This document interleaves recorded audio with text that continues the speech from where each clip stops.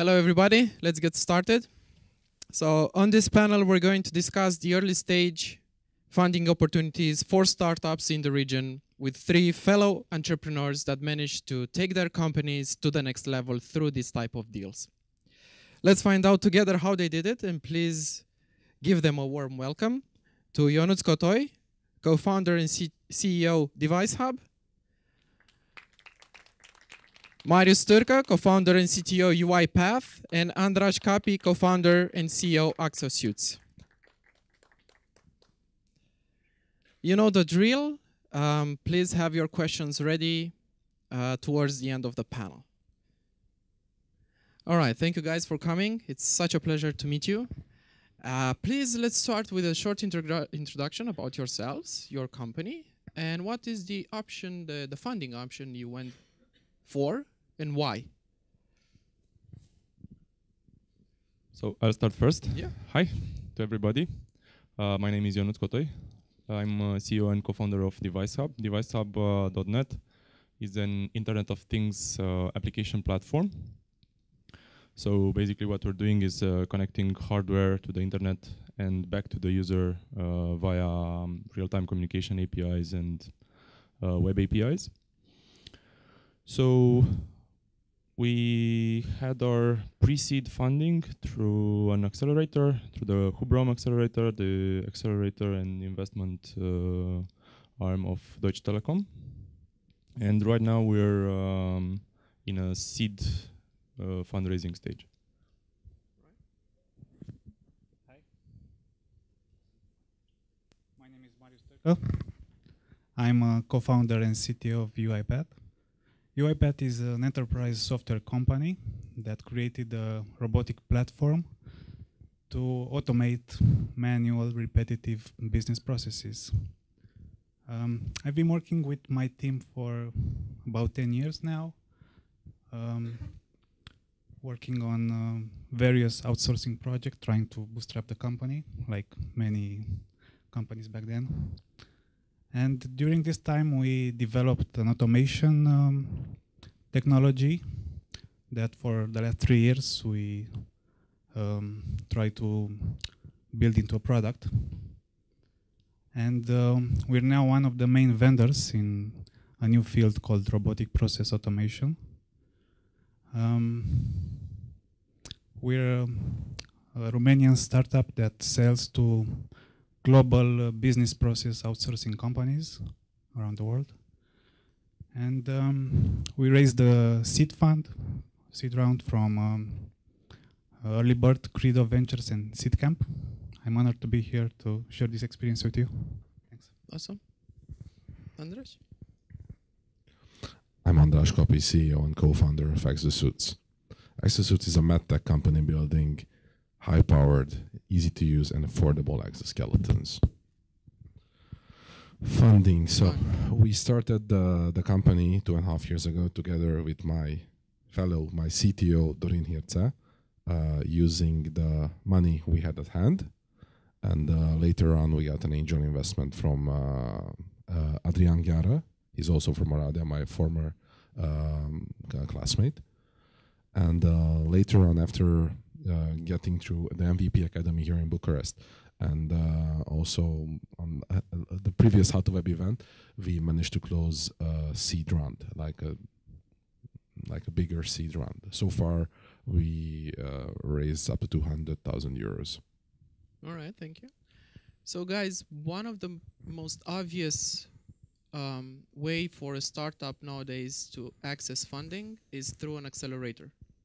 But us as entrepreneurs and founders, what do we have to look at when analyzing multiple accelerators that are out there? How do we choose the right accelerator for our startup? Should I go first? Yeah, of course. So in my opinion, first we should look into what kind of businesses the accelerators usually support. I mean, if you're Internet of Things business, you don't go to a fintech accelerator, that's for sure. Then you should probably look to see what kind of companies that accelerator has accelerated in the past. And also, if you are in I don't know, if you're in Romania, but you think that your customers are in a different geographical location, then you should probably look for an accelerator in that geographical location. All right, so we have theme accelerator, we have alumni looking to talk with alumni eventually, right? Yeah. And location. Yeah. Marius, would you agree? Yeah, we don't really have a lot of experience with accelerators. We are part of the SeedCamp family, but they're not really positioning themselves as an accelerator anymore. But we managed to take most of the advantages of being associated with a past accelerator, like their network, their mentorship, introduction to investors, and yeah, many other reward packages, like we're building our solution in the cloud, and there are startup programs from Microsoft and Amazon that we benefited from being associated with SeedCamp. Okay, all right. So Andras, I know that you went through MVP Academy, which is actually a pre-accelerator. And how did it impacted your decision, let's say, to not pursue a classic accelerator, let's say? MVP Academy was very good because at the beginning we knew that we want to create a cool product, but we didn't know the rest, which is a major part of the venture itself. MVP Academy taught us how to pitch, what is the mindset of the investors, what should we look out for, some basic financial planning, and so on. After that, the rest was pretty simple because there wasn't any accelerator who was willing to take us in. Even the hardware accelerators quickly dismissed us because they considered us too ambitious and too specific. Most of the hardware accelerators are looking for simple hardware, like an MP3 player, something that can be put on the market like yesterday, and they can make a high profit on it. And we didn't fit any of that. Well, not entirely. We would fit the high profit margin, but not the quick time to market. Mm-hmm. So, and after that, we decided not to engage in any kind of accelerator. Mm-hmm. And one of your investors is a business angel, right? And how would you, what would you say is the pros and cons of working with a business angel as opposite to having a deal with an accelerator, for example? We are extremely lucky because our business angels all come from an IT background. So they understand more in depth of what we are doing. Actually, except for Adrian, all of them have experience also with hardware. And this is an advantage. So would you say it's more hands-on? Yes. What a startup needs really is smart money. Money just there doesn't help, and also people who advertise themselves as very, very smart investors, very, very smart consultants who want equity for their knowledge. You should avoid them as far as possible. So you had to build on that. I guess you all had experience dealing with a lot of mentors, and with that, conflicting advices. What would be your advice for the startups out there and entrepreneurs out there? How to deal with this type of situations when you have conflicting advices from mentors? Yeah, I think I had my share of conflicting advices from mentors. I think in the Challenge Up Accelerator, where we're currently part of the Challenge Up IoT Accelerator, had 60 mentors in 2 days in a speed dating kind of event. And of course we had conflicting advices from them. But in the end, you do what you think it's best to do for you, and you need to have confidence in your gut feeling. And I guess the team really because has an important part in that. the team has an important part in that, and usually, I mean, I haven't been alone in this speed dating game. I've been with the team there, but in the end, you just have a side. I mean, if you listen to some of the advices, then definitely you're going to be in one side of the camp, let's say, and the other mentors are going to be on the opposite side. But that's how life is. Marius?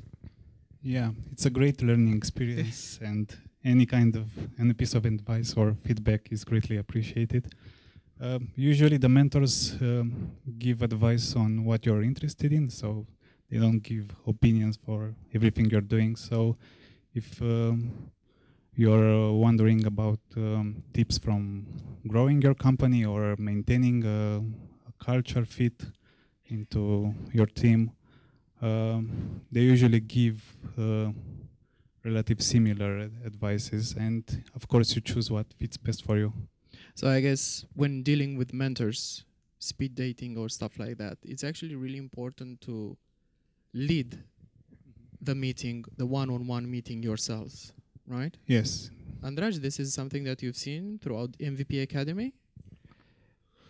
The mentoring sessions during the MVP Academy were not as strict and not as formal as a speed dating event, because we were like newbies there. This was mostly true for the business part. When it comes like to real sessions, then first and foremost, always look at the background of the experience of that person who is giving you advice, and try to see if that person ever had like any real success, because there are plenty of people who say that they are great mentors, but they failed in every business they tried. Well, failure might be... No. I know this is, we should not say that, but failure is not good. There are some false prophets of failure in the Romanian startup community. Don't listen to them. Failure is bad. Try to avoid it as much as possible. Work harder, and then you will avoid failure. But don't embrace failure that, oh, this is okay. No, failure is not okay. And of course, you're not going to give names. So guys, I've seen teams that went through investment experiences, either through accelerators, business angels, investment funds, you name it, and had to take some difficult decisions in the process. Now, what was the most difficult decision you had to take in your team, which is associated with the deal you had to make before or after?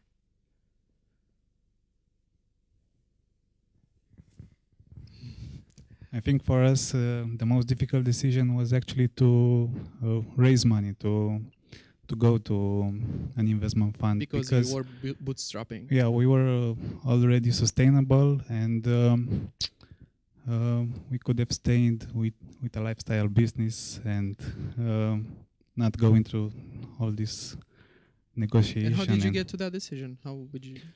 Because we realized there is an opportunity and we need to step up, and if we are going to sell to enterprise customers, we're going to need funding to grow a bigger team than we were at the time. All right, guys, if you didn't make any, difficult decisions, what is something that entrepreneurs out there and startups should expect? Actually, there was one very difficult decision to make, and it may sound funny, to decide that to get to the point when you understand that the reason why that money is in the bank account is it has to be spent, it has to be put to good use.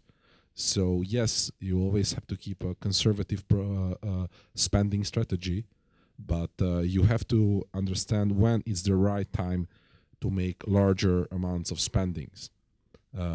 Yes, it does decrease the length of the runway, but it's necessary for the business to succeed. Okay. Ionut, do you have any input on this?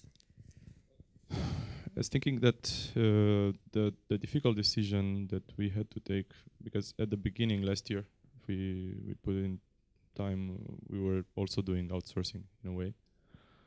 And the difficult decision was to leave everything else aside and concentrate on this. This was the difficult decision when we said we're going to take this investment path. Okay. What do you feel are the most critical term sheet points when dealing with an investment fund or an investor in general, aside from, you know, giving the equity for that amount of money? Well, usually there are points where the investor will ensure that you will actually work for that startup for 1 year, 2 years. So not taking the money and spending on, I don't know, smartwatches. So when you sign that, you should be sure that you are actually going to dedicate yourself to commit. That. Yeah. Marius? Yeah, the term sheet is actually a negotiation, and depending of what you're willing to give for that investment. I think the most important points for us, it took several months to negotiate the first term sheet, and I think the most important points are not losing control of the company too soon. The good investors are willing to let that to the founders, but if you want to raise too much money and raise your valuation too soon, and you're going to give control of the company, and for the next rounds you're going to be screwed. Yeah, makes sense. Regarding on that, it took us also more than 6 months to get something signed. But here I would like to point out to all those people who haven't received money yet that getting an investment doesn't mean that, whoops, you get like a 10,000 euro on bank account. No. You have to make a financial planning, what your costs are going to be in the next 6 months, 12 months, like ideally, but realistically the next 3 months. So what will be your cash flow need, and what will be deliverables, what will be the milestones, what you're doing with that money. And in Romania, the angel investors actually like have very big heart, but in America, if you don't meet those deadlines, you gradually lose even more shares of the company. Yeah, that's true. Now that you're funded, do you feel it changed somehow in any way the way you're doing business? I mean, from team to operations to location, probably. Did it change it in any way? Think about the reporting to investors, for example, meeting the milestones you already discussed when signing the deal. We're still working on the seed investment round, so I wouldn't be able to say a lot, but yeah, at least. Do you expect your daily operations to? We totally expect our daily operations to change. I mean, we're gonna have a certainty on the salaries of the people. Our office is probably going to change. Okay. Yeah, for us it changed a lot in the last year. So the most important project now is growing the company. We were 10 people last year. Now we are 30, and we need to be 50 real soon to manage all these operations and the demand. And now we can make long-term planning, having been funded, and also we are planning to open an office in UK. So location is going to change for part of the team. Yeah. Andras? So the proper location, which we got a couple of months after we raised money, and also our team expanded, which is an essential part of the process. We are only 5, so it's a small team, but it has to be doubled in the next year in order to meet certain criterias. All right, awesome, guys. Do you have any questions? Let's open it up to the audience. Yeah? We have a question here.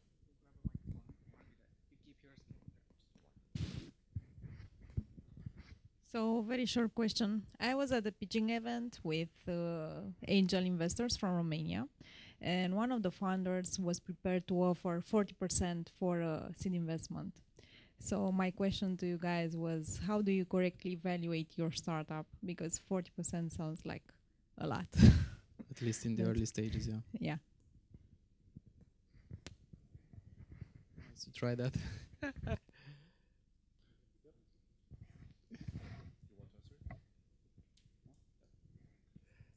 I want to say that 40% sounds a lot for an early stage investment.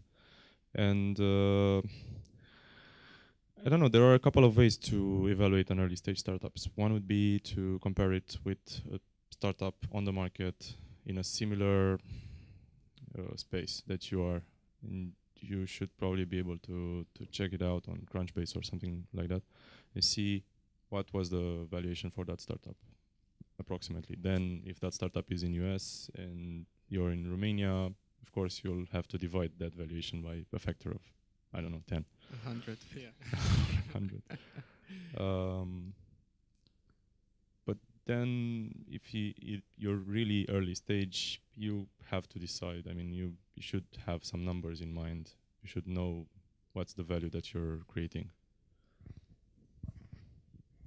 What I would like to add is that no normal investor in his right mind would ever take more than, I don't know, 5% in a seed round, because if that investor simply takes too much equity, then the startup will never get the next round. Yeah, it compromises the next Exactly. round, definitely. It becomes uninvestable. Exactly, Yep. yeah. It ruins the cap table and stuff, yeah. Any other question, guys? No? Nothing? All right. Well, thank you very much, guys. We can wrap it up. It was a real pleasure. Thank you. Thank you, Ciprian. Thank you.